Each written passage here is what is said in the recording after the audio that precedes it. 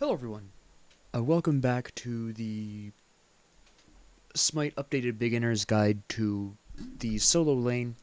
Now, in this particular episode, I am going a little bit off script, and I am playing Guan Yu in the Solo Lane very specifically to talk about why Guan Yu and certain other warriors with a similar, what I call danger ability, uh, how to react to them a lot of the times, and also to answer Fear the Hammer's question of how to deal with Guan Yu. The best way I can approach how to deal with Guan Yu is by playing him and talking about what I, as a Guan Yu player, like to see and do not like to see my opponent doing and being in any given scenario. So that's why I'm playing Guan Yu here. Also to explain why I build him so differently from a lot of other warriors, because the way I build Guan Yu is quite substantially different from how I typically, at least, start with a lot of other warriors. My start with Guan Yu is a lot different from how I would start with literally every other warrior. This match is also very important because this is the clearest demonstration I think I will create this meta, this year at least, that demonstrates the goals of the solo lane. Because I feel like a lot of the times when people play the solo lane, they just see it as, oh, this is basically a personal boxing match, and I'm fighting the opponent 1v1 and best man wins, right? Basically, that's how I've noticed some people see this. It's not really your goal. It is important for you to win your boxing matches, so to speak, but it is not your solitary goal. This is also going to be a really interesting discussion on the best way you, as a solo laner, can deal with a dysfunctional team, since my random teammates here don't get along particularly well in the early game, and that winds up indirectly translating to the late game. You'll see what I'm talking about, but this is the clearest demonstration of what it means to be solo lane, as well as why Guan Yu is a problem, and some ways in which you can deal with the problem, because you're actually going to see the Artio, who I correctly guess at this point is going to be my laning opponent. I'm looking at this team, and Artio makes the most logical choice to place in the solo lane, so I'm assuming it is her, and in fact I am correct in this. But the Artio, despite theoretically being a good matchup against Guan Yu, she makes a lot of errors in her gameplay that I'm going to talk to you about, and what she should have been doing to better fight against me, okay? But that's sort of a TLDR of this video, and I'm kind of giving you this forewarning because this is going to be quite a long video. The match itself winds up being 40 minutes. It didn't need to be. It could have been 5 to 10 minutes shorter if my allies had communicated better, but communications had already broken down by this point.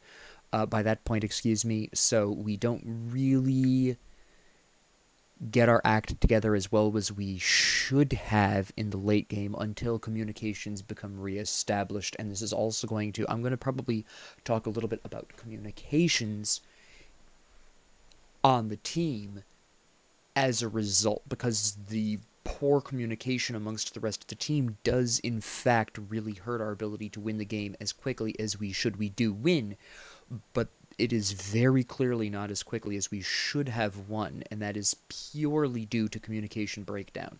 Alright, so kind of a forewarning here that this is going to be a long episode. I know YouTube doesn't necessarily show you the length of episodes anymore, the length of videos anymore. I say episodes because that's what I format all my stuff in.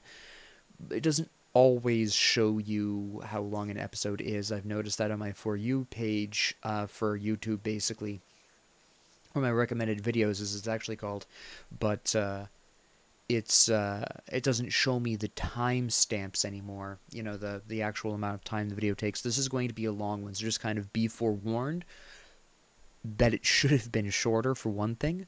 But let's talk about what I'm thinking about at this point beyond the Artio. So, actually, let me first talk about the Artio, because, again, I'm a Guan Yu solo laner right now. I know that Artio has a stun, so she can stun me out of Taolu Assault, which is a concern. That is my primary source of damage and wave clear.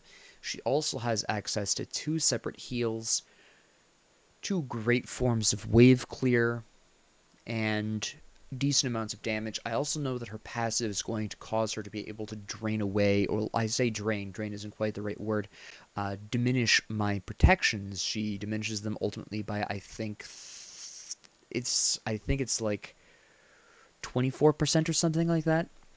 I can't quite remember the total that it is right off the top of my head right now. It's been a little while since I've played RDO, but she does take away protections, so I am also aware of the fact that I'm going to have to adjust for that at some point here.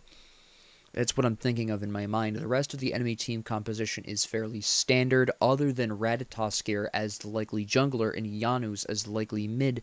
I have to keep in mind that they will be able to get... also, Athena for that matter.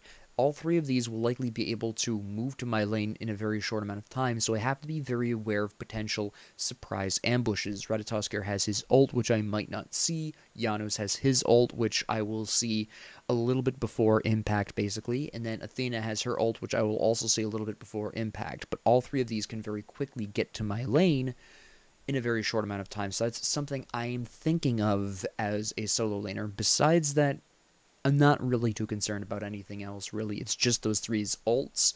The rest of this is fairly standard form. Nothing else particularly surprising, other than, of course, Ratatoskir will also lower my protections, so combined with the RDO, this could be a serious threat. But that's something I will deal with in late game, and it will depend on how people do, but it's something I'm kind of making a mental note of at this particular point in time, alright? So let's actually move forward to the actual match. I grabbed Taolu Assault. I'm going Warrior's Axe now. First off, I think this is fairly noisy. What are we at volume level? Yeah. Let's diminish this volume level a little bit here. Let's do a test here. The tool of a wolf. Let's bring this down to 30. Really quick. No, we'll bring this down to 25, I think would be good. Anyways, you'll notice that I'm picking up Warrior's Axe here. Alright, this is not accidental. Now, I've mentioned before how I generally prefer Warrior's Axe, but Bluestone tends to also be very good on Guan Yu. I'm going with Warrior Axe here specifically because I've already made a mental note of RDO and Ratatoskir's ability to take away protections. In order to require less adjustment in the late game, I build Warrior's Axe here, so that way later on in the game I can upgrade that, get more protections, and have a bit more choice in what I build in the late game. Okay, that's why I'm building Warrior's Axe here. This is basically sort of pre-prep work for the protection reductions I know are going to be a problem in the late game, or are very likely to be a problem. Okay, so off I go. I'm running to the blue buff, obviously.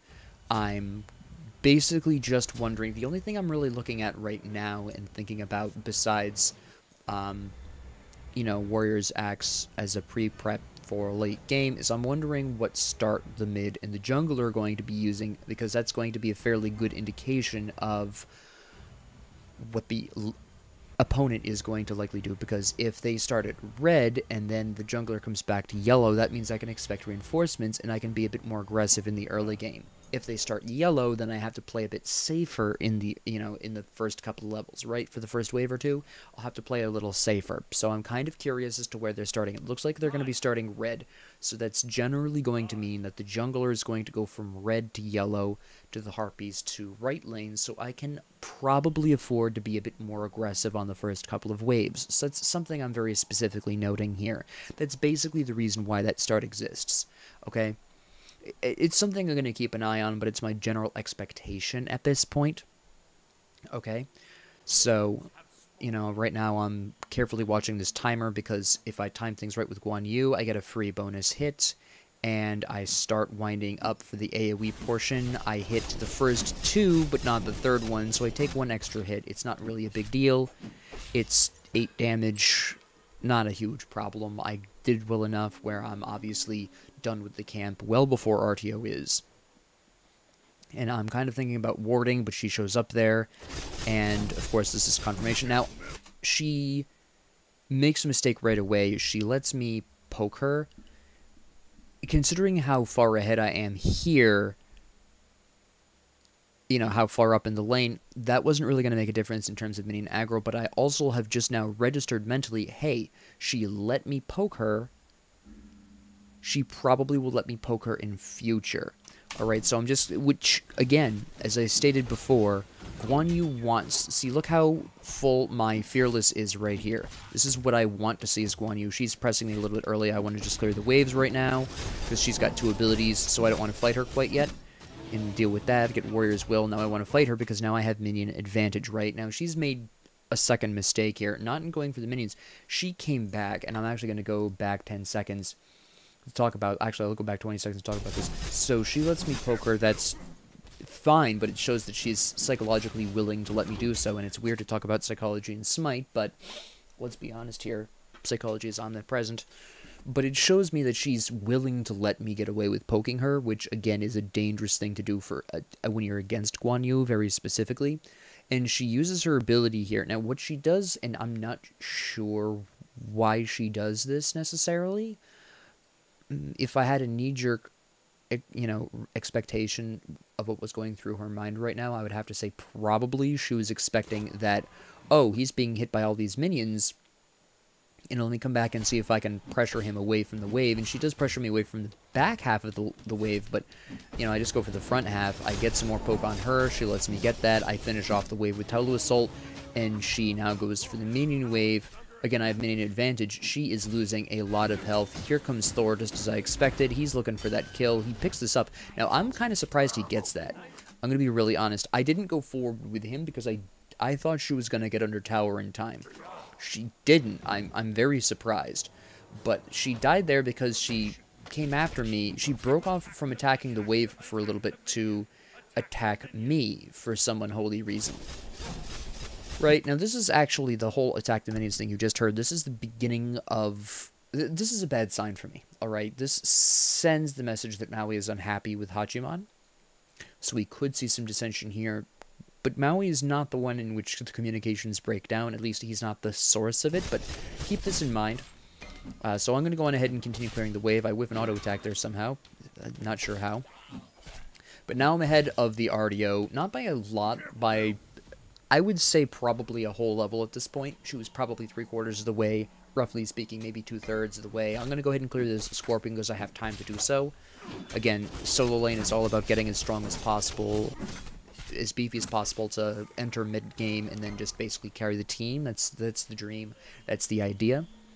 I'm done with that. She comes back in. She's level 2 now. I'm assuming she stole some harpies from somewhere in the jungle. I don't want to press her under tower because I'm respecting the stun here, and I don't know what she's got. Now, she's clearly got that other ability, so I know that that's fine, but there's a whole huge minion wave coming through, and I've lost minion advantage, and I'm only 1 level ahead of her. Now, normally, being 1 level ahead would be a huge advantage, but because of the way I play Guan Yu, you'll actually notice I didn't pick up my heal. I don't pick up the heal in solo lane. So even though I'm 1 level ahead, it's just an increase in strength, right? So I don't want to press her here, or I normally would want to press her here as literally any other warrior, because I'm instead investing all my points in Total Assaults. I back off a little bit. We clear the wave. I go on ahead and press her. I'm just trying to poke her out. She does run away as I expect her to. I was really just trying to buy time for me to get something. I was originally thinking of the blue buff, decided to go for the totem instead because I kind of figure if I'm back going for the blue buff, she's going to take this, and I don't want her to get that gold.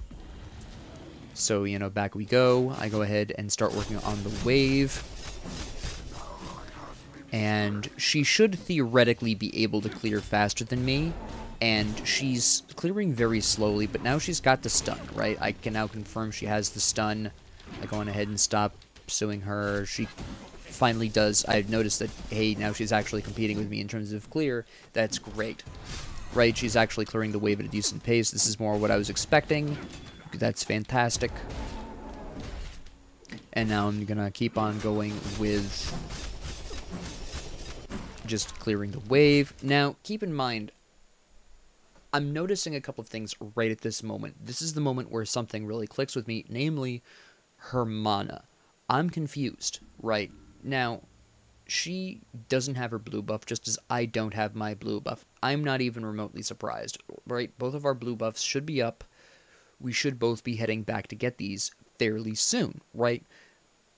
But what's confusing me is, yes, I had the advantage of the totem, but I also have been alive the whole time. I haven't been back to Fountain. She died and came back, so she shouldn't be necessarily this hard up on mana, even with the amount of abilities she's using here, right? At least she shouldn't be this low on mana if she'd built something with a lot more sustain. So I'm now confused. What has she built that is not giving her any mana restoration? I'm going to check this pretty soon. But I want to poke her out a little bit more, because she's got literally 0 mana. There's 0 risk for me. She's still going to make it back to the tower. And it's about this point, I can't quite remember the exact moment when I check, but at some point pretty soon, I check what she's actually started to build. Because I'm thinking about right now her really low mana, which means she's building wrong somewhere, right? Because you generally want to prioritize sustain, especially as someone like Artio, who has really high mana needs, higher than average. So I'm very confused. I'm clearly too busy focusing on leveling up right now and increasing my level. I, throw my point into my ult, as you do. Huge source of damage for Guan Yu. Absolutely incredible for turning the tides of most fights. Absolutely great ability. She teleports back. And I think it's actually shortly after this that I try to figure out what the hell is going on with her build. I do some poke first, obviously, while she's close to the edge. I'm walking away, and I can't quite remember when I opened the scoreboard to check her build. Because I'm very focused. Here it is. This is when I do it. So, hold on. I'm actually blocking this with the vision shard here. Oh, come on, me.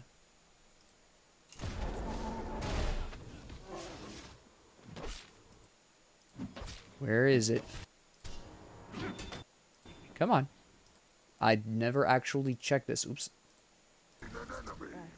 I went a little too far forward here.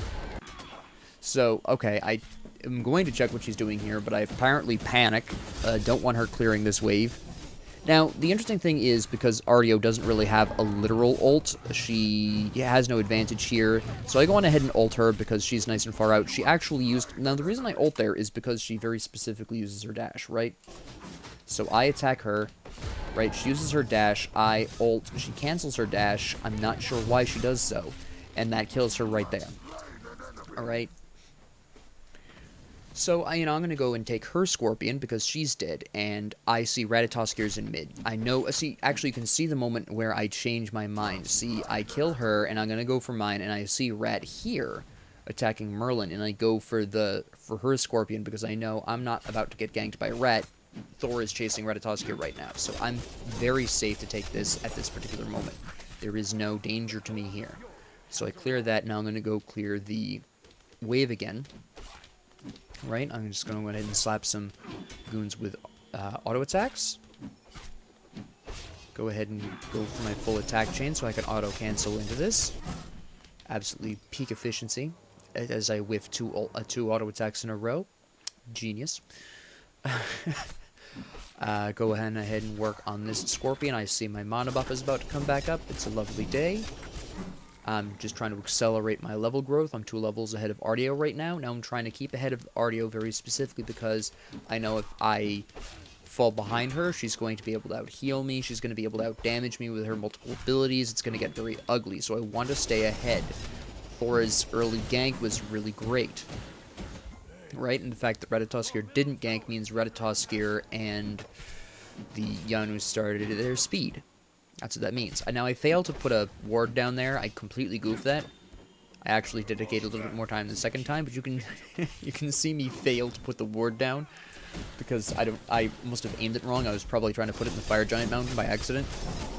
I cleared the wave. She cancels her dash again. Again, I'm not really sure why. Yes, she's just cleared the wave before me, which is great for her, but I'm literally 2 levels ahead of her at this point. Now, this is where I'm finally checking more officially. I don't know why it took me so long to check this. Now, she's built Stone of Gaia. This wasn't the move for her to make. Now, the gem is fine, right? The focus gem or whatever it's called, that's fine, right? She's a guardian. She needs a bit more damage output. Personally, I think, considering how ability intensive Artio is, at least personally, I like to build the Hourglass on her, in the solo lane, personally, right? But this is a respectable choice as a starter item for her because it allows her to do some more damage, which is something she's going to have, theoretically, as a Guardian, a bit of a harder time with. Again, Ardeo has literally 6 abilities available to her. Not as much of a concern. 4 of these abilities do damage. So I've never really had a problem dealing damage with Ardeo.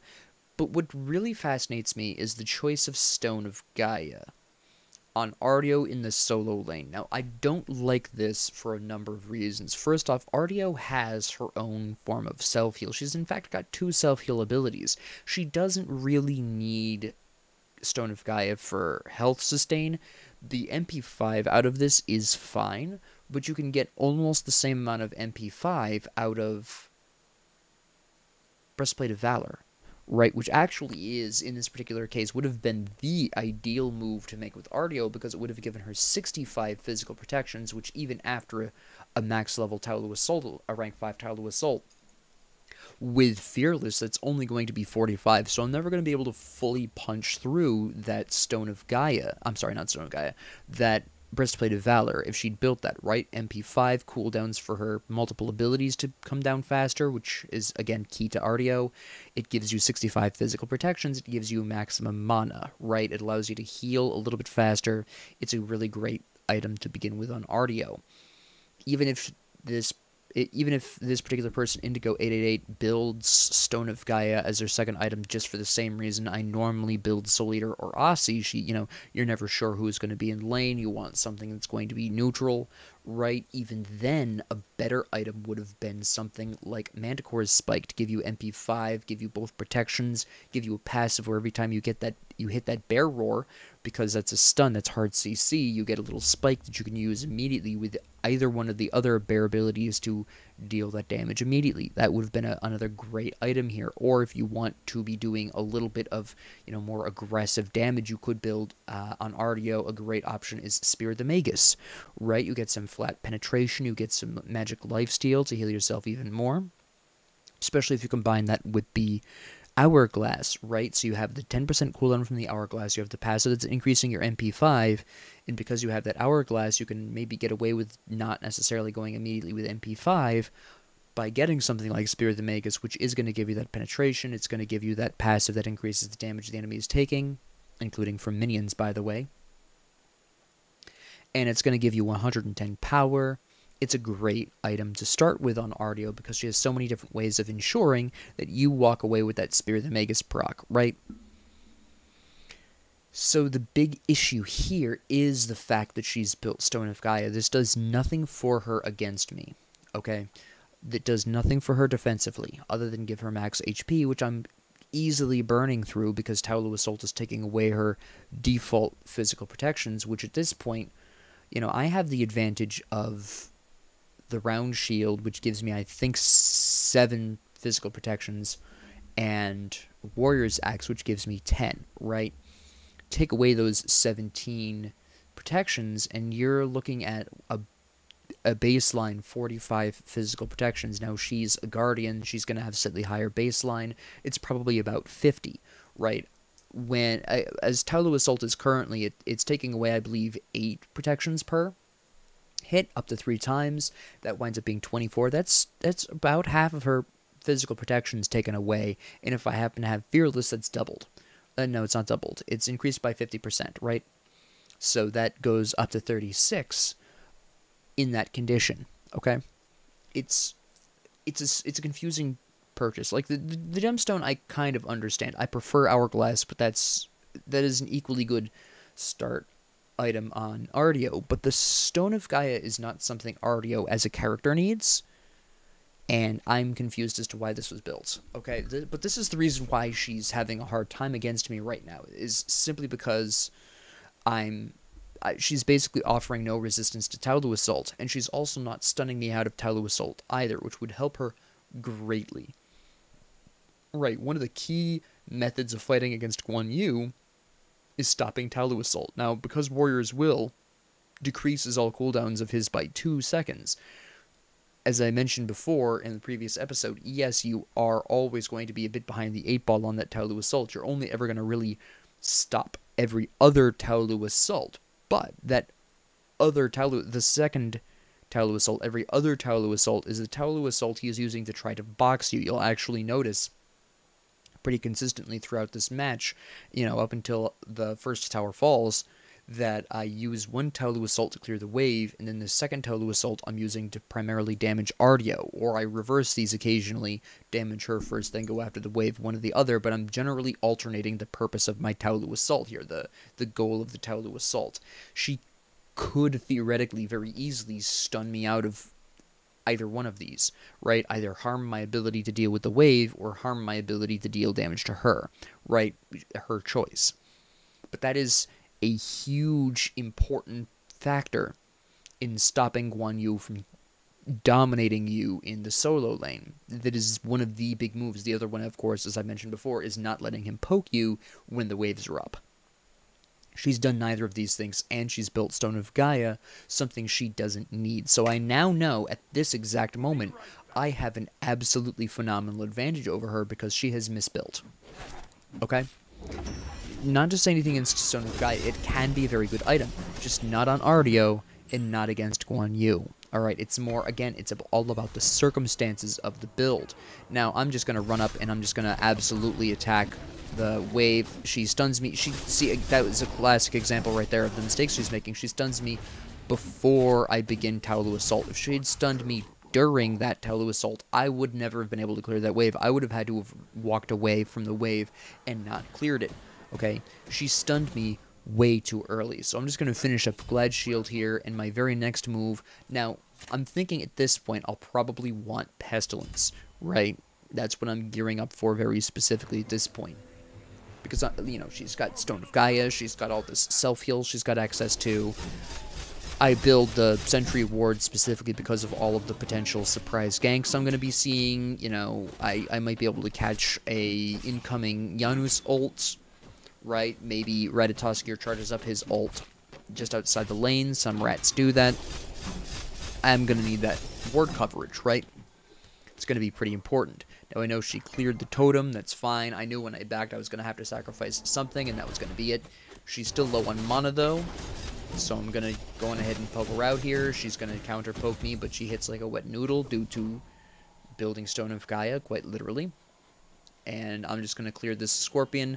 Now, this is a bit of a risk here for me trying to take this, okay? I don't know where Rat is, but I am at this point 2 levels ahead, and she has almost no mana, that I'm fairly comfortable making this attack here. Okay, even if Ratatoskir comes in at this point, I'm not too concerned. Now I walk into the wall specifically to make sure that I keep her in my radius, I kill her really quick. I'm going to go ahead and proxy the wave. Again, I'm level 9, Rat is level 7, so even if Rat comes for me at this point, I'm not concerned.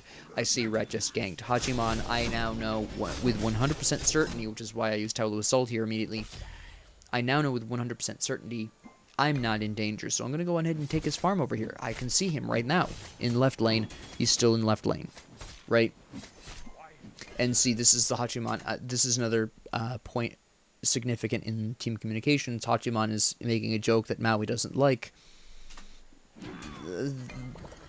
I appreciate the attempt at humor, but unfortunately, the Hachiman is pressing people who are upset at him. I don't know what the situation here is. I don't know whether or not Thor is right or wrong. I have no idea. But you can start to see the dissension here. I'm just going to keep on... just the interaction between these people is absolutely hilarious. But besides that, I'm just going to absolutely keep on pressing her here. Again, she doesn't stun me out of the Taolu Assault. She literally stuns me for no damn reason. I have no idea what she's thinking here. And, I'm not going to press that right now because I'm running a little low on mana and I don't have my mana buff, but I still want to clear this wave, so I'm going to go ahead and do that. I know she's not going to stop me at this point. She's 2 levels down. No idea what the hell is going on with that, but... I'm just going to go ahead and press her. Again, I don't have much mana, but I don't need it. I finished clearing the wave. We're doing fine. I scare her off a little bit, but then I'm like, yeah, I need mana. I almost go back for the wave, but I'm like, nah, I gotta get this. I'm gonna have a really rough time if I don't get some form of mana. I work on that a little bit. Now, this is actually something that I don't see enough people do, is, you know, do the totem in your free time in the mid to late game. You don't have to do it all in one go. I see a lot of people sticking to the totem like it's a life or death scenario. It's really not. I put some hits down on the totem, and then I come over here to clear the wave, because the wave needs clearing, right? There's nothing wrong with just starting the totem and leaving it. That progress does not decrease, right? It stays at the same place. Now I'm just going to come over here and finish doing the totem, because I have the time now, okay? And that's something a lot, and this is actually the part at which communications break down completely. Thor mutes, I believe, the Hachiman. He actually mentions specifically the Hachiman in future. So he's muting the Hachiman specifically right now, maybe some other people, but he mentions the Hachiman later on. I'll point that out. But I have to make a mental note at this point that Thor has muted Hachiman at minimum, and we're probably going to have a communication issue, right? So just kind of keep that in mind. Again, this is very important for you to note as a solo laner, and I also want to point out the fact that I just heard Ratatoskir in my jungle. Now, could I have gone over there and interrupted him? Possibly, yes. However, at this particular point in time, the reason why I don't want to, because I am, based on the fact that I heard him, he had to have been at one of these two harpies. I believe this one, probably this one. It's one of these two harpies, I'm not really sure which one. But I heard him, and I could have stopped him, right? But I didn't, because I didn't know what condition he was in. I was half dead and half down on mana, and I didn't know where Ardeo was. If Ardeo was in good enough condition, she could have charged it down and helped Rat out. Yes, Thor is right there, but Thor right now, Thor is about the same level as Rat. Thor isn't behind or anything like that. But I didn't want to risk Ardeo picking something up and catching up to me. Again, I'm ahead of the Ardeo right now due to Ardeo's mistakes, but if I take a fall now or in the near future, it wouldn't be too difficult for Ardeo to turn this around and make this a much more difficult lane for me. Also, I do pick up Bulwark of Hope here because I am far enough ahead of the Ardeo at this point that I'm really not concerned about her self-heal. I noticed that my previous fights, I absolutely was doing tons of damage to her despite her healing.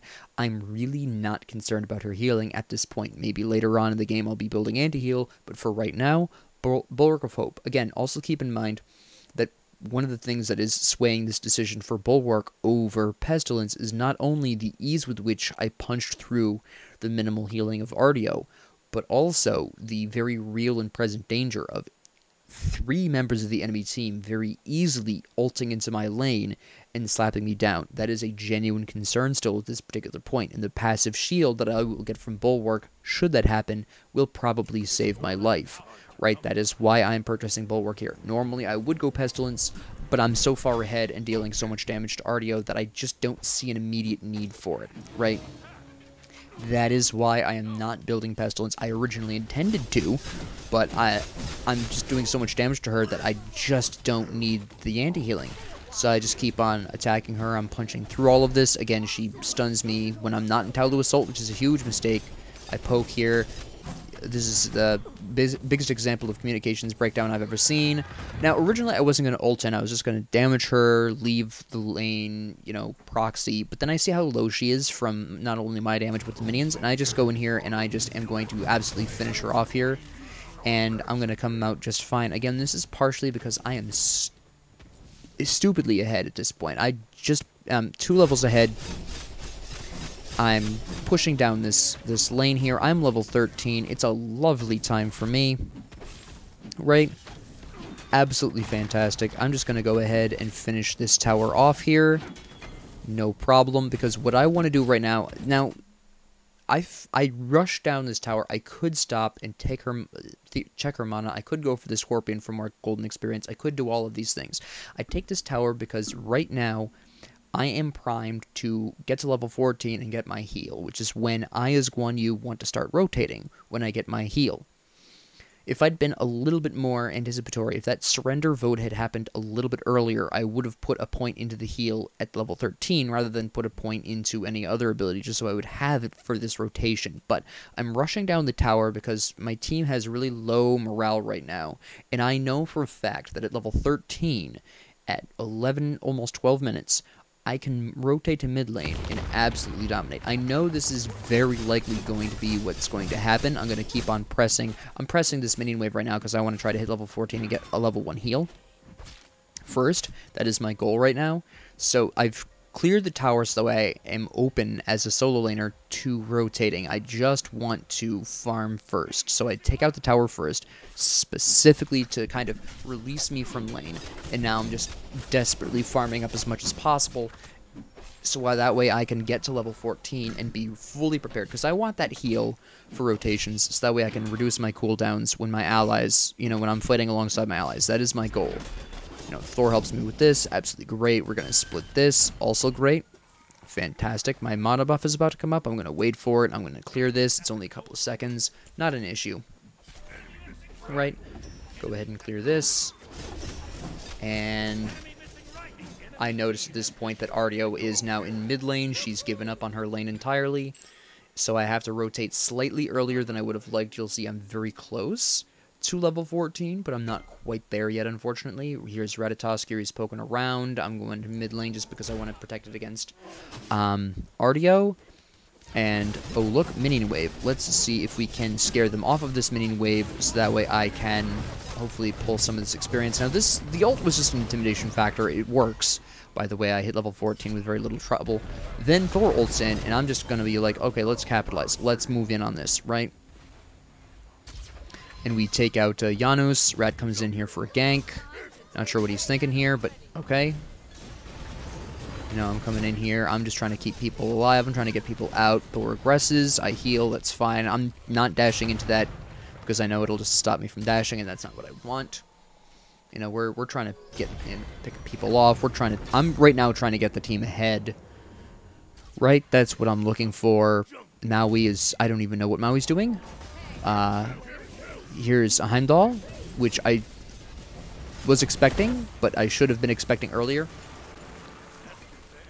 I absolutely die here, obviously. Now, I, for some reason, was not expecting that as early as I should have been. I grabbed Mystical Mail to increase my damage output. Again, Guan Yu works really well with this. I am trying to, right now, capitalize on my huge lead and be able to do as much as I can for team fights. But yeah, basically, I die there because, for some bizarre reason, I forgot that Heimdall existed. And he surprises me somehow. He shouldn't have. I should have expected that. So that's a personal failing on my part. And at this particular point, I'm just trying to figure out what my next move is. Now, Ardeo has moved back to right lane, which is fairly important for me because this means she's basically giving me carte blanche to do whatever I want in mid lane, and I am absolutely going to capitalize on that if possible. Now, I specifically teleport to mid lane so I can help push that down. She's way up there. You can see where I briefly thought about returning to my lane, but she's so far back away from my tower that I'm really not concerned. Maui is initiating on the Janus here. Kill him off more by luck than anything else. He probably should have gotten away with that, and the fact that he didn't is kind of a shame for him, honestly. But at this point, Thor goes in. I'm going for the Heimdall. He dies. We finish off the Athena. Great. I'm, clearing the wave. Now, I'm clearing the wave specifically here because I want the increased protections from Taolu Assault. Tank it a little bit more. My team clears the tower because I was tanking it. Ardeo shows up wicked late. That's fine. I'm going to cut off the Ratatosk here because I knew he was going to dash. It was very obvious. He was telegraphing that very badly that he wanted to get out of there. Obviously, it was a 1v4 at that point. Take out the Ardeo. Push down mid lane. Now, this has all been actually, I don't need to pause this for this.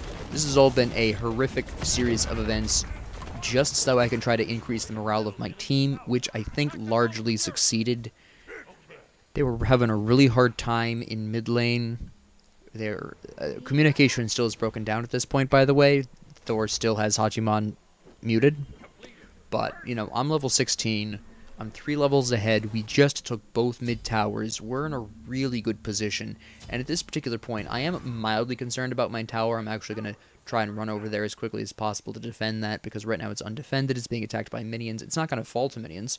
I'm not concerned about that. I'm worried that somebody has gone over there to push that down. I see Janos, who I was mainly concerned about, is in mid lane, so I take a moment to take my blue buff, right, because Janos was the first one out after that last fight. He is, you know, obviously just in mid lane, no issues, here I am, it's fine, right? But it was a genuine concern of mine at that point that I was about to lose my tower, and why is it important for me not to lose my tower here, right? I have their tier 1, why does it matter? Well, short answer is, it would help them catch back up. We're not ahead by that much. We are ahead by 1,400 gold approximately. We're ahead by 2 kills. It's not really a substantial lead, okay? So if they took my tower, this would kind of put them on even par. They would be a little behind in experience, but in terms of gold, they would have caught up. I just want to poke out RDO here. I'm 4 levels ahead. I'm not really at risk. You know, it's just not really a concern. Her dash is down. I can do whatever I want here. She finally stuns me out of a Talu Assault. She's receiving the reinforcements from Athena. I kill her anyways because the Athena messes that up. She should have taunted me immediately as soon as I used Talu Assault. Lack of awareness on stopping Talu Assault is somewhat scary to me, to be honest. That's something I want to talk about at the end of the match. I'm getting ganked hardcore here, but my allies arrive, so I'm just trying to reposition to a better place. I'm hoping the enemy team follows me. Janus absolutely slaps him with an ult. Thor turns that around really quick. Thor stuns the Janus out. We take care of him really quick. Absolutely fantastic ult by the Thor, by the way. Just, if the Thor ever sees this episode, absolutely fantastic job there. That was an amazing... That in the very first gank, genius moves. Absolutely top-tier jungle gameplay, honestly. So I'm going to heal up. I'm going to teleport right back in. I know Athena's waiting for me. I don't know why Athena's waiting for me here. That was a huge mistake on her part. She should not have been. I'm 4 levels higher, and I know she's probably trying to bait me into something. I'm level 17, okay? I don't care. I really don't. Right, I'm going to force her out of here. Maui's going to come in. I'm not sure why. There's really not much risk to me at this particular point in time. Right? But I appreciate the fact that he was concerned. Here's Ratatosk here. He wasn't going to threaten me either. I want to, at this point, switch over to left lane because I can see Hachiman's there. I can see Heimdall is there. Hopefully we can save Hachiman and we can take the towers here because we definitely need to take these. Right? So I'm coming over here. I'm rotating. Hachiman is just here. I don't know where Heimdall is, which is my chief concern right now. And he's just apparently not here, so I want to push left lane. Thor makes a better call here of attacking the Gold Fury. Definitely the better call. I'm looking for more of the long-term permanent change of the towers, but the Gold Fury is definitely the better choice here. Hachiman joins me. We've got all these people out here. There is a mild risk. I want to emphasize there is a mild risk here. Now, when I said Thor made the better call, Thor made the better call assuming Janus' ult is down, assuming Ratatoskir's ult is down. Unfortunately, I'm pretty confident at this point that the enemy team knows we're trying for this. Now, the Athena makes an attempt at this, but I'm fully expecting at some point Ratatoskir or Janus to ult in and potentially steal this, which is why I didn't want to go for this initially. Alright? So, it's pretty confident that based on how long ago Janus used his ult in right jungle, probably he doesn't have that. But I don't know if Ratatoskir has his ult. We do wind up getting it. Ratatoskir does kill Thor. We're really trying to, you know, counterattack here. It is a bit risky for us to go into this, but I am at this point, again, stupid strong. He's got Aussie. I kind of note that. That's very important. I make a mental note of this now that he has Aussie. You can see the effect trigger. I just happen to be strong enough where it doesn't make a difference. I want to press down the towers, but of course our minions failed to kill that other tower, so we're going to come back here, kill Ratatoskir, and then take the tower. Ideally, right? So Rat gets away, I tell them to attack left lane, I'm going to go back and heal up and use a ward to come back, because again I have that teleport. We're at Pridwin, because again, amazing item on Guan Yu. My cooldowns are at 30% right now. You know, they back off. Fair enough. I think we probably could have taken the second tower, potentially, but I respect that they're a little cautious about it, considering how Hachiman has been received by the other people. Now, I personally don't have beef with Hachiman, and I still don't to this day, but I can understand their concerns and why they wouldn't push that up. Hachiman has been fairly inconsistent. I won't say unreliable, because he did an okay job fighting Heimdall before we ganked that lane. So, he has the potential, but at this particular point, he is behind, and apparently makes questionable decisions based on Thor and Maui's statements. But, you know, I'm going to go over here and I'm going to help him out.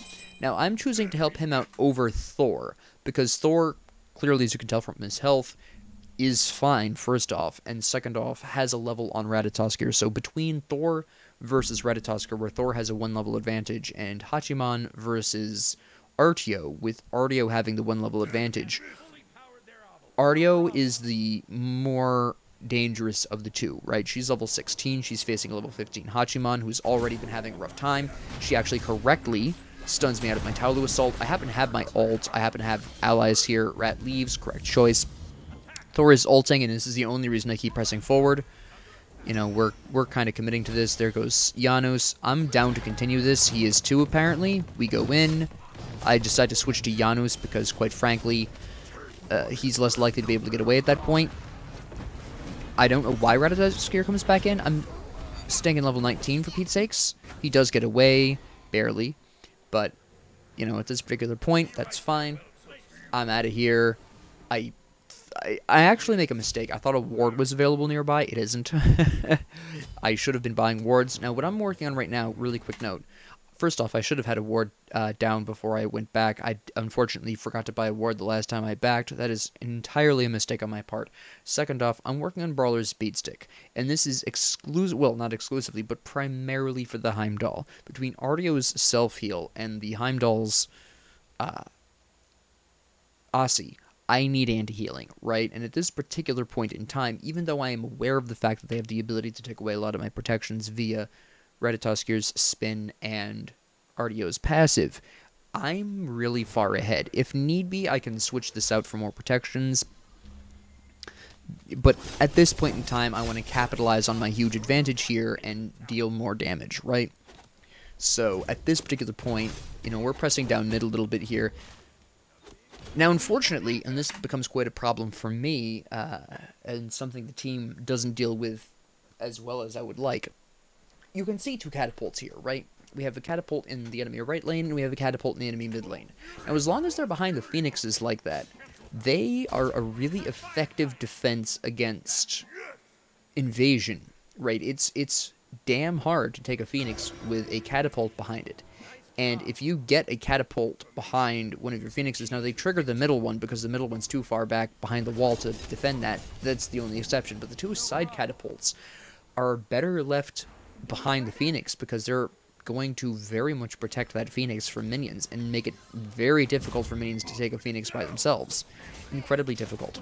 And it's even difficult to take a Phoenix as a team, right? Because you're dealing with the damage from that catapult. Now, I'm ulting here because I know my allies are coming in, even though they're a bit far away. Again, I'm very high up in level compared to the enemy team, and I'm just looking at this point to kind of... My goal here isn't necessarily kills. We do kill two of them here. I really just want to clear the way for Fire Giant, right? So, we've killed two of them. That's a really great thing. If we can kill a rat, we're in really good shape. We kill a rat, absolutely fantastic. Right onto that Fire Giant. Right? And we're just going to keep on working on this. I use my heal to reduce cooldowns. It's a lovely time. I'm saving my dash for when I get potentially popped up. I can use the dash to dodge that. No need. You know, we grab that. It's an absolutely great time. I am concerned about the catapult in mid, but, you know, we've already lost it by that point. I assume Merlin will take care of it before it reaches this next tower. Personally, Fire Giant is more important than a tier 1 tower. So I'm fine with it. I go on ahead and grab my blue buff because I'm still using a large amount of mana. I haven't built any MP5 in my build, so I need something to compensate, and it's going to wind up being the blue buff here. Grab my Warrior's Axe because I want those protections, obviously. Again, I am aware of the fact that some of these will be taken away from me by Ratatosk here or Artio. I'm going to go on ahead and pressure the Artio here. Technically, I should be meeting up with Merlin at this particular point in time, but what I'm hoping to do is just kind of... Well, what I was originally hoping to do was just farm up the money for Brawler's Beatstick, because I do really want that. Maui pushes way deep into their jungle for some reason.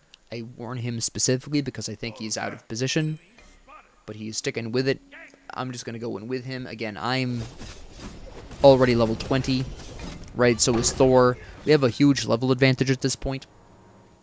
We steal the speed buff. It wasn't really that important. We lose Hachiman. I'm going to go on ahead and press the Ratatoski here. I don't know if his ult is up. I take the risk. I get rid of him. What I should have done there is actually taken out the catapult. I didn't. That's a mistake on my part. I should have taken that out. That becomes relevant later. Okay. Now, we're trying to take this mid Phoenix, which is fine, but we don't have Hachiman, so we really shouldn't be trying this. Now, keep in mind also that the Artio is trying to take right lane, and Thor is defending that, right? I die here because I goof it. Thor is defending right tower from Artio. You might be thinking to yourself, the Phoenix is more important than a tier 2 tower. Kind of, yes, but by Thor preventing that tower from falling, he's preventing them from getting free golden experience from the destruction of that tower, which at this point in the game is pretty important, right? Because they're still not yet at level 20, like we're starting to hit. It's not a bad idea to defend that tower. He actually has made a good choice here. Is it the optimal choice? We'll never know. We'll never know if that was a good or a bad choice, but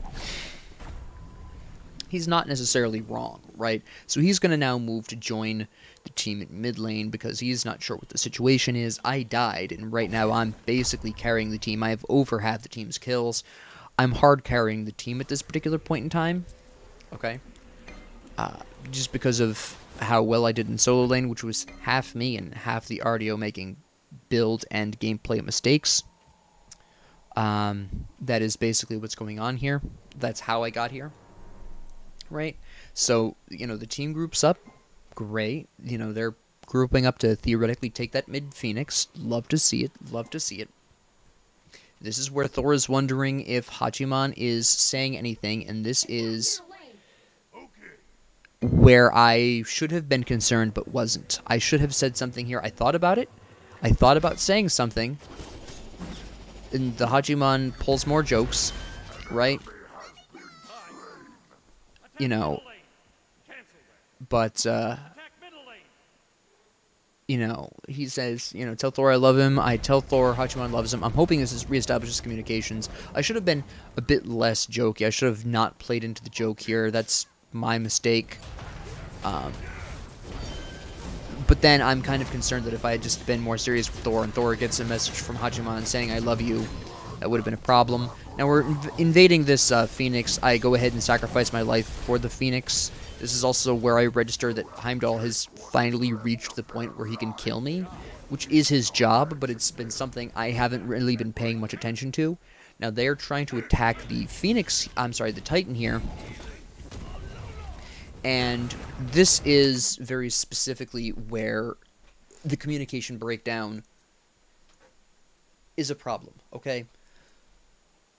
Thor still has Hachiman muted at this point, right? I don't believe he unmuted him at this point. Yeah, he has not unmuted him at this point. So, you can see Hachiman backing up here, yet at the same time, we have Maui yelling attack. Now, Thor is calling to attack right lane. Hachiman is calling out that he needs healing. If Thor had known that Hachiman had gone back, what Thor would have advocated for would be to fall back. Now, what's really interesting here is Maui is calling to attack the Titan. But Thor, who's saying, no, attack the right Phoenix, he's attacking the Titan. Right, so this poor Merlin, who has absolutely no idea what's going on. He is also attacking the Titan because he's following Thor and Maui's lead right now, because even though Thor is saying attack right lane, he is doing attack the Titan, which is what the Maui was saying. I was also saying attack the Titan because I genuinely think they can take it. I mean, Ardio's the only one up. Rat might be up in 4 seconds, but he's 2 levels down, right? I think they've got a legitimate shot, even though Hachiman has backed. But if Thor had known that Hachiman had backed, he might have been making a different call than attacking right Phoenix. Now, Rat ults, he's going to wind up actually killing the Thor here, I believe. No, it's the Merlin he kills. He goes after the Merlin, he kills Merlin really quick. I'm sorry, he does not kill the Merlin here. That's late. That was before. Merlin dies here, I'm pretty sure. Merlin re-engages here. And I don't know why I'm looking this way. Nope, no, they all get out. But they take a lot of damage from the Rat, and they're obviously not going to survive the,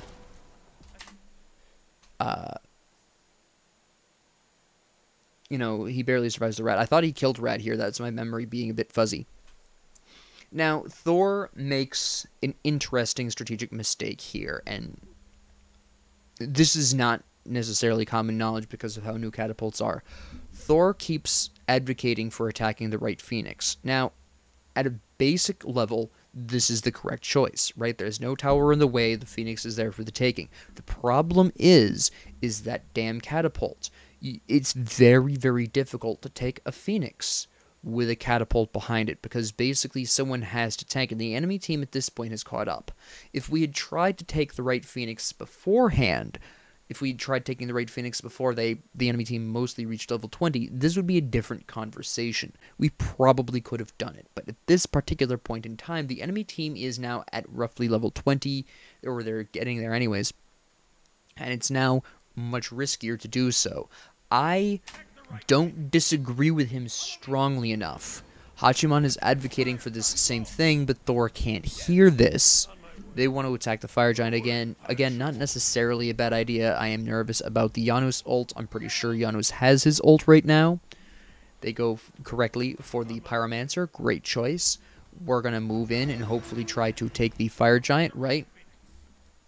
They keep pressing, you know, they keep talking about attacking the right Phoenix. Again, as long as that catapult is there, that's going to be more difficult than it needs to be, right? But I don't communicate that. I don't say anything. That is a failing on my part. I should have gone to chat and said, hey, this catapult is going to make that really difficult to do. Let's not do that, okay? And I don't communicate that, and I really should have. Now, I'm going really way too hard on Ardio here. I have no reason to be going this hard on Ardio. Right, I see my allies behind me. I back off a little bit because I realize, hey, what are we actually doing here? Now, I'm trying to press right now because they're all backing up. Ardio is here low. We kill her off. I think we can press this, right? Because I want to take the Phoenix. Not the Phoenix, the Titan, right? So I'm going to go ahead and engage with Heimdall. He ults me. That's fine. Then I land. They take out Heimdall. That's great. Absolutely fantastic. Thor leaves for the Phoenix. Again, this is a mistake due to that catapult being there. I think he should have just gone for kills here. Just try to take people out. I'm out of mana. I can't really sustain. Hachiman dies. Once the Hachiman dies, there's nothing else really we can do here. I get surprised by minions. I was not paying enough attention. They kill Ratatoskir. I'm just trying to get out at this point. There's, you know, Janus, don't care. Going through the door. Thor is complaining, but again, and again, Thor is complaining due to me not communicating that I have an issue with that catapult being there, and then the enemy, and I actually finally say something. I kill then catapult. I'm not really sure what was going through my mind there, but finally the enemy team pushes the catapult forward, so we finally get to deal with the catapult. I'm gonna go over there and. The catapult was absolutely an issue. He accuses me of playing Rengar on the Titan. I never was under the Titan. I do have to defend myself here. But honestly, yes. You know, the catapult is down. Now we can pretty safely take the Phoenix. I take a moment, let my allies regroup. A brief spat with the accusations of Thor. It's fine. I decide I'm going to make a joke out of this.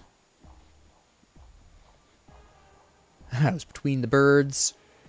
Almost as good as between the lions, I believe I say. Just like being between the lions. That's a show reference that probably a lot of people don't know. Yeah, I was non-committal, though. He is correct. And I should have told him why I didn't want to attack the right Phoenix. He says it wasn't going to be a problem. It was going to be a problem at that point. Now that the enemy team is caught up, it was going to be, or nearly caught up, it was going to be an issue.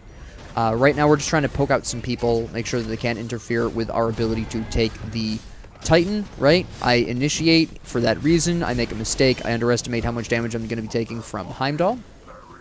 I take a lot more damage than I'm expecting, and I'm kind of getting a little nervous here. Yes, he died, but, you know, somebody could very easily just take me out. I go ahead and finish off Ardeo. We're finally going to attack this Phoenix. Unfortunately, Hachiman gets killed in left lane, but he did take the tower, so not a bad thing entirely. I go on ahead and tank this because nobody else is there. Maui is in mid lane. I'm going to die here because I miscalculate how much Phoenix damage I'm taking. Right? That was entirely a miscalculation on my part.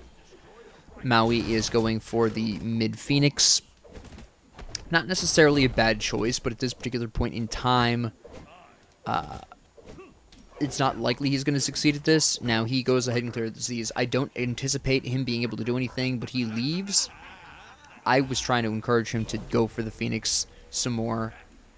Turns out, and you can see it right there with the Ratatoskir, he made the correct choice, right? Now, Thor says we're throwing.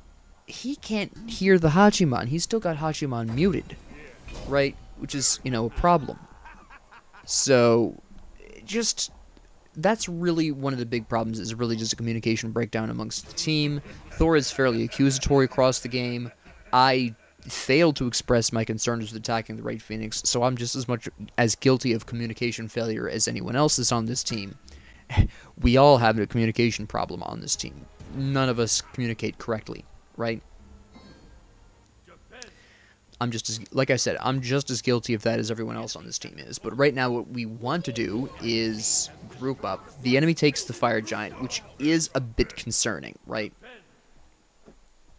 Now they're at our level. They might be down on gold by 9,000 or so. I believe it's technically 8,500 specifically, but, you know, they have Fire Giant buff. They're at our experience level. Hachiman wants to wait out the Fire Giant buff, which is the correct decision, right? We're going to go ahead and take Pyromancer really quick, just because they're not here, because obviously after they took the Fire Giant, they backed off. And I doubt the Fire Giant had spawned then. I'm not 100% sure. We take care of this. He lets me take that. I appreciate. And then we're just kind of trying to figure out what we're going to do. Now, for some bizarre reason, Maui and Merlin... well, I know why they're going for the Gold Fury. They want the Oni Fury for the bonus... you know, the big minions, and we're all grouped up in the right lane. Now, actually, they make a correct point here. The three of us should have been in left jungle, right?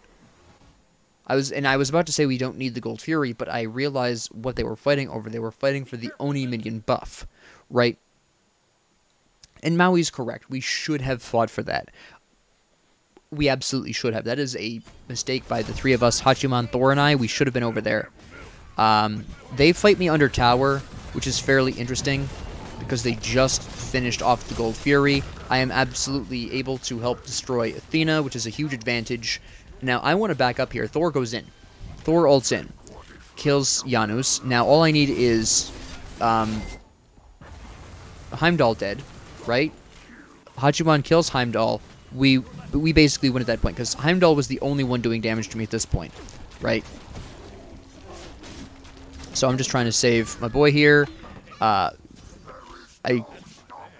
failed to do that, but we kill everyone except Ratatoskir. Now, this is still a win for us, because that means only Ratatoskir now has the Fire Giant buffs. That was overall a win for us. They may have gotten the tower, but we have removed almost all of their Fire Giant buffs, and we now have the ability to, for free, clear the Oni minions. Okay, that was a huge win for us. They wasted... with the exception of Ratatoskir, they've wasted all of their benefits everything that they had over us, they just lost. This is absolutely fantastic for us. I'm about to massively beef myself up with this potion of whatever here. So I'm about to get nice and beefy here. And they're pushing up mid lane. Now, they're pushing up mid lane a little too early. They are just a bit too eager for this, considering the enemy team has fully respawned at this point, or just about has. RDO just now respawned. They finally group up. I'm going to teleport in. I teleport in a little ahead of them because I just kind of want to see what's going on. I meet Athena. That's fine. The fact that she backs off means she doesn't have a ton of people around. Here's Heimdall, right? I go ahead and ult because, again, if I can just take out Heimdall, or if Heimdall dies, I'm pretty much golden. I go on to RDO, deal some damage to her. I hear Ratatosk here. I know he's spooky for a lot of people. I try to take out him. I'm just trying to do as much damage as possible while avoiding Heimdall, because until Heimdall dies, I'm in danger, right? You know, Thor kills Ratatosk here. Janos is just out of the picture, so we're going to ignore him in favor of helping the team. And here is Heimdall, all nice and exposed. He dies. Amen. And now we're just going to go in. Maui is fortunately in really good condition. He can tank the Phoenix. He's keeping the RDO off. Great decision-making by the Maui, by the way. You know, attacking her to maintain the Phoenix's attention. It's just Janos. He hits really hard, but at this particular point, he's not going to be enough. He doesn't have the ability to stop us all. He probably can kill Thor at this point, who I believe dies right before the end of the match to the Titan anyways, but ultimately doesn't make a huge difference either way. Yeah. And Merlin dies, but we win the match anyways. Now, again, this is... Actually, I can let this run out while I wait for it to get to the win screen so I can talk about the itemization, but this is, you know, this is exactly what a solo lane wants to do. Get really beefy in the solo lane, rotate to mid, help slap down and dominate the mid lane, and then from there, carry the team until the rest of them can catch up, right? That is very specifically what a solo laner wants to do. This was a textbook example of what a solo lane wants to do. That is what a solo lane really, really wants to have happen, right? It was a great game for me. It was a great game for most of the team, actually. Some of them had a really rough early game. I fell off a little in the late game. That's pretty standard for solo laners, right? Once the ADC comes online, typically the solo laner is going to take a couple of tumbles. That's fairly classic. You could see the point at which I started to be unable to go 1v1 against Heimdall. You can see that period of time. That's pretty damn important. Part of this is the fact that he built Executioner really late, and Executioner is the big answer for ADCs against tanks, right? It's the item, that and Shinsai's, right? And he built these two items last. Building Shinsai's 5th makes sense. Executioner being that late is a bit interesting. I personally would have built it 4th. Maybe that's, you know, I don't know what the circumstances were in that lane, so that might have been his better option. I don't know. I wasn't there, right? But you could see the points at which I stopped being able to fight him 1v1, up to the point where I was pretty actively trying to dodge him in the last match. That's not too unusual for solo laners. I could have counter-built him, but at that particular point in time, it wasn't supremely necessary. If we'd lost that last fight, I probably would have had to have counter-built him very, very hard. I would have probably dropped Brawler's Beatstick in favor of Contagion if we had lost that last team fight, right? But all along the way, you can see, you know, again, I've covered all 3 of these, and also why I went to Bulwark. Mystical Mail is just very powerful on Guan Yu. Again, I was really ahead when I built this, and I wanted to really capitalize on that being ahead with a bit more damage. Kind of the same thing with Pridwin. Again, both of these items, as well as Glad Shield, actually, hell, all of these items work really well with Guan Yu, specifically in the context of Taolu Assault. Brawler's Beatstick was a bit of an arrogance move on my part, I'll fully admit. I probably should have built more protections. I probably wouldn't have died so often if I had. I didn't strictly need this. I like I said, I probably could have gotten away with either Pestilence or Contagion here. Probably would have been the better choice, or some more protections of some kind. I probably should have built something more in that particular line. But, you know, I went with the power play here. I went with the Brawler's Beat Stick. Again, I was still very ahead at that point. This is also why I would have swapped this out for Contagion if we'd lost that last team fight, because by that point the enemy team would have fully caught up to us in terms of golden experience. You can see they all had full builds, so they had caught up with us in terms of golden experience. So it would have been at that point required for me to respect the Ratatosk gear and Ardio's ability to decrease my protections and actually do something about it, right? It would have been a need more than a want at that point. So I would have made that. That's why I would have made that swap after that if we lost that last fight, right? Because at that point I would have needed the protections more than I would have needed the damage from this. But that's what was going on in my mind there. Of course, I upgraded to the Sundering Axe, I think it is. Whichever one that is. As I stated I would, as I have stated before, is very, very good on Guan Yu. So there is that. Now, I do want to take a brief moment to talk about the Ardio's build, because it took the Ardio, and even the Athena, a very long time to sort of become aware of how important it is to interrupt my Taolu Assault. And even in some of those last team fights, they did nothing to stop that, right?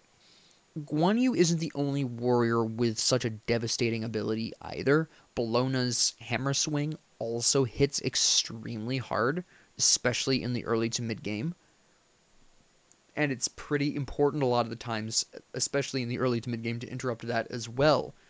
And a lot of warriors have an ability like this. Not all of them, but a lot of them. Some of them have a combo, such as Hercules with his pull-push combo, right? As an example. But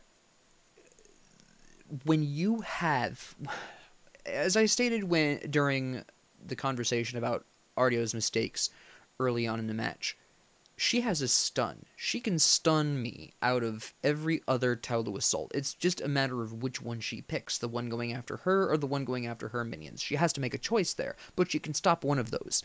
Generally speaking, which one depends on the amount of wave clear you've got. Ardio has great wave clear, so she really didn't need to press me too hard on that one. What she should have done is let me Taolu Assault the waves and then go after me in a fight, right? She should have targeted me after she'd cleared the wave, because she has better wave clear than I do, at least on paper, because theoretically speaking, you build Ardio correctly.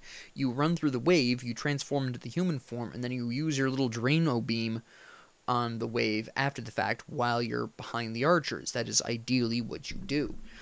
Because she built Stone of Gaia as her second item rather than some form of damage, she couldn't do that. Well, okay, she could still pull off the combo, but it wasn't going to kill the wave, okay? And that's a very important thing. Most of her issues in that lane stem from two specific mistakes. One, she very rarely stunned me out of Taolu Assault when she was fully capable of doing so. Now, she waited until level 3 to get that stun. That's fine. That's usually how you build. That's usually how you level Ardio in the solo lane. That's standard form. That's fine. There's a reason for that. Her second ability is the only one that doesn't do damage in either form. Right? And she wants that wave clear. She wants that ability to fight. Doesn't build the stun until the 3rd level. That's totally fine. The issue is she almost never used it to stop Taolu Assault when she needed to. Her second problem was her second item was not something that gave her damage. She needed damage. She did eventually build Spear of the Magus. Spear of the Magus should have been her second item. Okay, it's going to give her increased lifesteal, which is some of that sustain she's looking for. If she builds the Hourglass as her first item, she doesn't even have that much mana issues, but even with the gemstone there that she had originally, it's still some MP5. Not enough for Ardio specifically, but some. So she would have had some mana regen, she would have had the lifesteal from the Spear of the Magus, she would have had the lifesteal built into her kit, she would have had 110 power that she could use to accelerate wave clear with. She probably would have been able to do the Bear Dash into Drain Beam combo and kill the wave, probably. Secondly, her third item for some unholy reason is the grossly overrated Warlock Staff. Again, I just want to emphasize that Warlock Staff only gives you 225 max HP. Yes, it gives you 130 power, but for 40 less power and 50 less HP, you can get E-Staff, and then that passive gives you more HP in the long run anyways. I don't get it. Anyways, she builds Warlock Staff, and she builds it as her third item, which is going to be a little late anyways. Even Warlock's Staff as a second item would have been a better choice than Stone of Gaia, but it's due to these two errors. The consistently not stunning me out of Taolu Assault, and Stone of Gaia very specifically being her second item, these are why she lost that lane. She could still have won the lane if she'd built the Gemstone plus some form of decent damage, such as Spirit the Magus, which again is my favorite item to use here. In her situation, I would have picked that up immediately. But generally speaking, Stone of Gaia was not the move. Now, Spear the Magus is particularly useful against Guan Yu because, again, he wants that minion poke. So, by increasing the amount of damage that minion poke is doing by 7%, you make that... you force consequences on that decision, right? Spear the Magus is incredible against Guan Yu. Very specifically for that reason. Second, well, a third minor mistake, not as serious as the other two, was that she would let me poke me whenever. After a very short period of time, that stopped being relevant because I could just clear the wave so fast that it didn't matter. But generally speaking, when you are against a Guan Yu, don't let him poke you when the minions are up, because he wants that so he can build those fearless passive stacks faster, right? So if the minions are up, don't let Guan Yu poke you. Alright, that was a really weird sentence to say, but don't let it happen. Alright, she let it happen in the first couple of waves, and that was a mistake. Okay? But that is generally why I did so well against Artio, who normally is a fair enough matchup with Guan Yu normally, but again, never stunned me out of Taolu Assault, built Stone of Gaia as your second item. Alright? And therein lies the actual issue. The primary issue with that, right? So, hopefully you got a lot out of this episode. It's been quite a long episode. Again, we could have easily finished that. I would estimate at this particular point a good 5 minutes. We could have finished that earlier if we just had a bit better communication. Again, I am just as responsible for that failure of communication. I had opportunities to very clearly state why I had an issue with going after the Right Phoenix, why I didn't think it was a good idea. I did not state these early enough. 100% my fault. It was 100% my choice. It is 100% my fault to not speak about it, right? Totally me. But hopefully you learned a lot this episode.